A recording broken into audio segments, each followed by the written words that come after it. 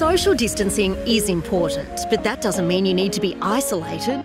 Resilient communities are connected even when we can't get close. Get connected and try distanced socialising by checking on your neighbour.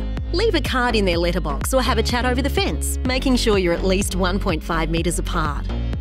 Messaging or calling your friends and family to have a chat. Making some friends by joining an online gym or group, search in Google or ask friends for suggestions. Taking your dog out for a walk and say hello to someone who walks by.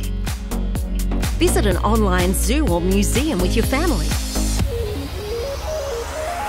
Whatever you choose to do, stay safe and get connecting.